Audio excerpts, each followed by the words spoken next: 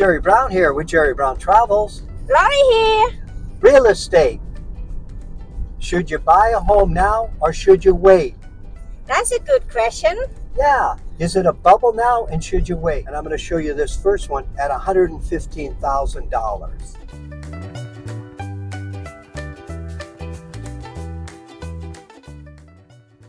It has 2 bedrooms, 1 bath, 850 square feet, and it is furnished. Let's take a look at this.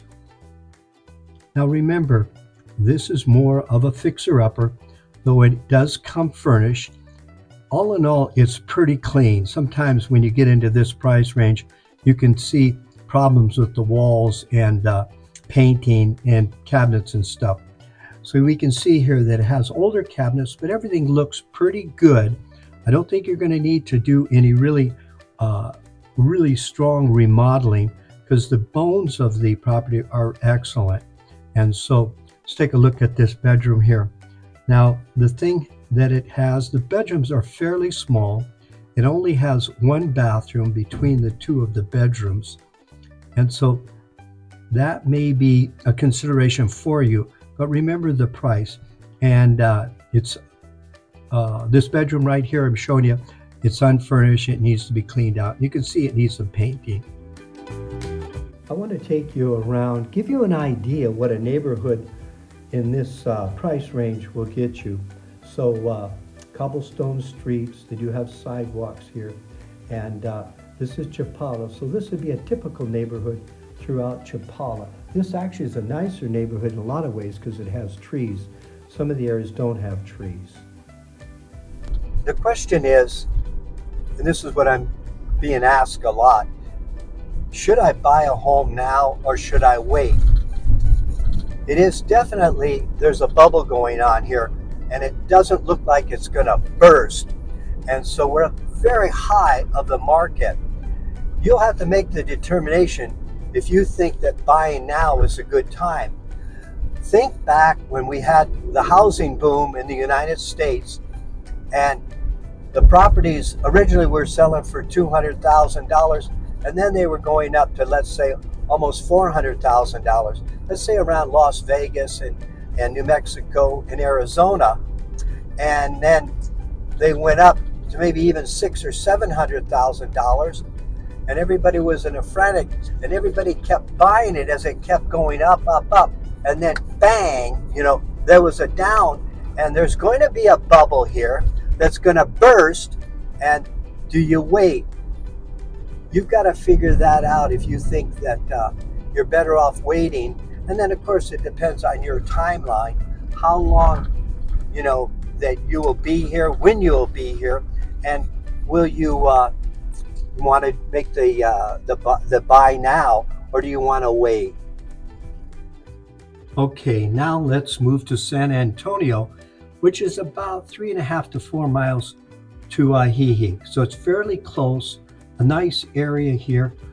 This unit is $138,000 US, 2 bedroom, 1 bath, 820 square feet, and this unit is unfurnished, but it's clean also. Let's take a look at this one. So right out in front, you just see that it's very vibrant. The colors are very nice. And remember, it is unfurnished. The situation is because the real estate prices are so much lower in certain areas, they opt to take the furniture out and sell it. Whereas before, you used to be able to buy units that were furnished. There are units that are furnished. But as an example, this kitchen hasn't been remodeled, but it's resurfaced and repainted. And the walls are all clean, definitely. Has an older style tile that's on the floor. And it just is a really clean unit. The bathrooms, the tile, everything is fresh and somewhat new. You're not going to need to do anything here. Maybe a little touch up here and there. But it's a great unit for this price. I do recommend this could be a buy for you. This gives you an idea of streets that would be in San Antonio and ah-hee-heek in the village part of these towns. So it gives you an idea of what you can expect, and look around and just sort of get a feel for what it looks like. When I say a bubble and everything is going up, it is amazing. Now this is Mexico prices, this is here. So a home that used to be $150,000 now may be selling as high as $300,000. Homes that are selling prior to that, on the higher level of a home, let's say a $350,000 home, 2 years ago, may be selling for $600,000 or $700,000.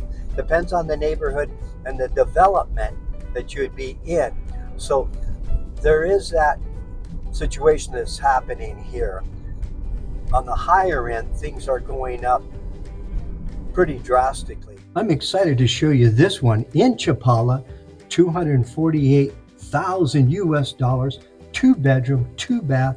It is unfurnished, but the unit is clean. Now look at the size of this unit, 1,872 square feet. This is a large unit here. And also I have a surprise for you. When you come into the entryway, here's what you're going to see. Look at this, a little swimming pool, waiting area, cool off, just relax in here. This unit is definitely in first class order. You don't have to do anything. You're going to need to buy furniture, but again, the unit is like brand new. It's just really a clean unit here. All of the walls, all the floors, everything has been, they're new, and so it's really great. And the kitchen has plenty of cabinet space. Now let's step in the first bedroom here. Look, it has a little sliding door there. You go out to a patio. Here it has great closet space, upgraded closets here. The bathroom, the tile, everything is fresh and pretty new here. Now you'll see the bedroom here. It has plenty of closet space, and that's really nice. The rooms don't look as large here as I'm showing you. In person, feel a much larger area here. So it's a great unit. Also has a little patio sitting area, and you can relax out there. Okay, let's step outside. Let's take a little drive around the area, give a feel of what Chapala looks like and what you can expect in this part of Mexico. I want to talk a little bit about rentals and the approach you want to go on, checking out rentals down here. A lot of people have a misconception. I get on my phone consultation, I will get people who will ask me, that they're afraid, or should they tell the rental agency how much they want, to spend. And they're sort of thinking that if I tell them I have $700 a month I'm going to spend on rental, the rental agent may find a place that's typically would rent for $300 and try to get me to rent it for $700, and they'd be ripped off. That's not the way it works down here. Rental agents are going to have inventory on their computer, on their website, and it's going to be the price what it's going to be. So if you go into a real estate office, a rental agency, and you tell them, let's say you do have $700 a month you want to pay for rent, and you say, oh, I only want to spend $4 because you don't want to get ripped off. Well, then they're going to look through their inventory and they're going to say, I don't have anything for $4. So what my recommendation is, you go in and, again, let's say you have $700. You go in and you say, I have for rent, I have about $600 to $800. Then that way they can show you properties at those level. But if you go in too low, they're not going to show you anything. You go and be realistic with it. The other thing that's important, I'm talking about rental agencies that literally have an office. They're maybe part of a real estate company. They're a reputable, company. They have a website and everything else. Don't get scammed by somebody that's trying to sell you something on Facebook or something like that. And they tell you they got this great deal. You've been checking it out. You know that they're offering this property that's way cheaper than what you've been noticing on the different websites. And then the person says, okay, well, I'm up north. I can't show you the property. But if you make a deposit today, then I will give you that price. Let's do a deal right now.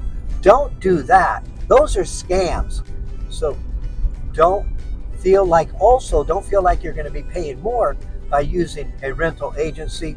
You're not really going to be paid any more. In a lot of ways, it's better to use them because they're going to give you a clean contract in English.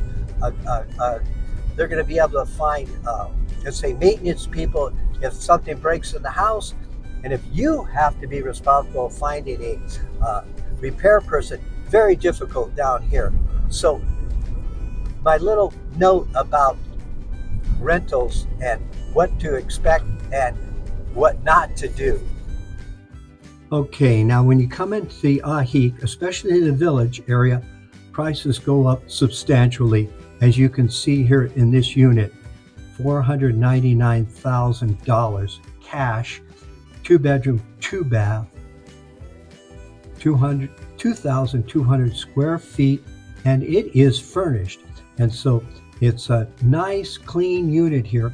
And let's go in. I have a surprise for you in the beginning here and show you something this unit has that a lot of them don't have. So you'll see the difference in price between Chapala and ah-hee-heek here. So now this is in the village. Now look at this. Wow, look at this. There's actually a little swimming pool, a little hot tub in the area here. And look at how well it's furnished. Look at the colors and everything in there. Very cheery and light. Furniture is very nice, upgraded furniture. The unit is turnkey. Just come in and live. You don't need to do anything. And you see the quality of everything here.